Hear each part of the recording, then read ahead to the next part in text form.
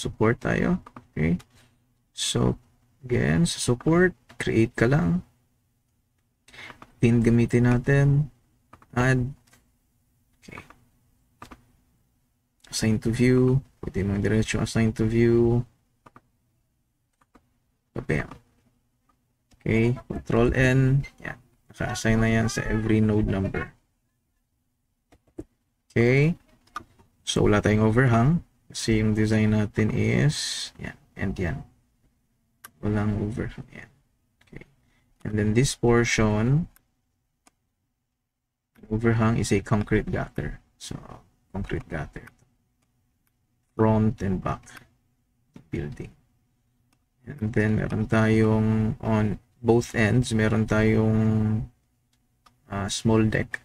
Roof deck. Saan nandun yung ating water tank. Okay. Yun. Then, balik tayo sa STAAD. Okay. Next, as I said, i-consider natin yung SAGRAD.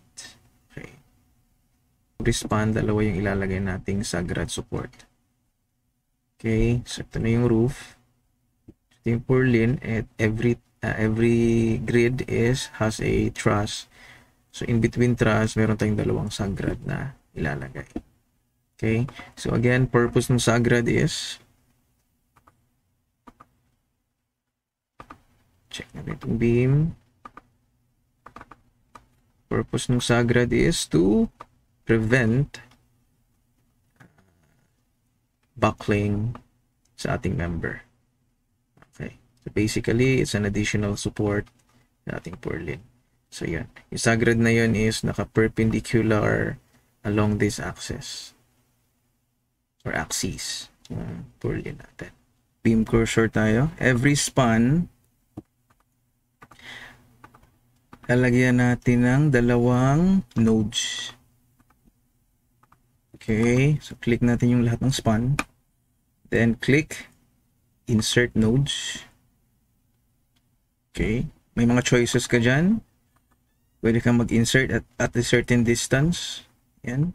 So yung distance niyan, base yan dun sa unang nodes.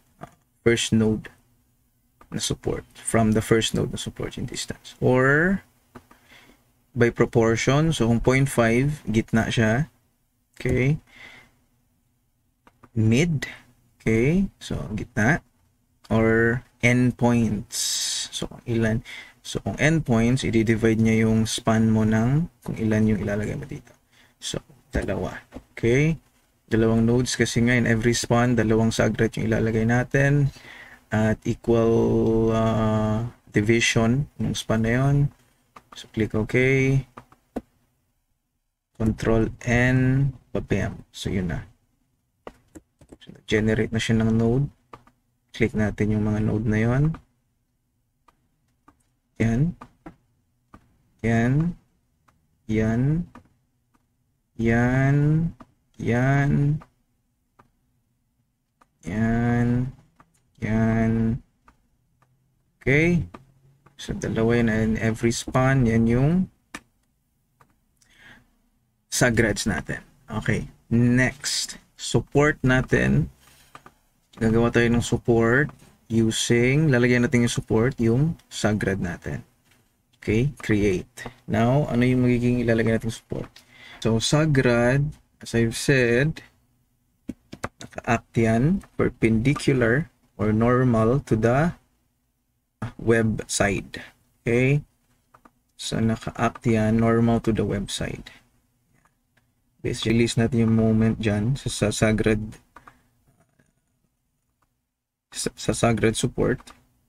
And then, ang meron lang dyan is forces on Y, global Y, and forces on global Z. So, yan. So, kung gaganyanin mo, section natin to. So, ang moment lang dyan sa SAGRAD is pag ganun yung SAGRAD natin, naka-incline siya. Same dun sa roof. And then, ang meron lang itong forces, since naka-incline siya, that's a resultant force of force Y and force Z. Okay. So, yun yung consider natin sa SAGRAD. Now, we use enforced but. So, sa enforced but, wala ka nang i-define na spring. So, mayari lang, i-release mo lang yung moment. Okay, in fx. Then, may iwan if fy, fz. So, okay. So, mayari, click natin yun. Cursor. Okay. Okay, assign to selected nodes, assign. You want to proceed? Yes, pabiham. Okay, so kung titignan natin sa side view, yan. So, ni-release natin yung iba and then inallow natin na restrained yung force x and force y para sa ating SAGRAD. So, yung resultant niyan is yun yung SAGRAD natin. Okay, so yun na. Then support, fixed support dito na sa mga under truss. Yung mga trusses location. So, okay na tayo sa support.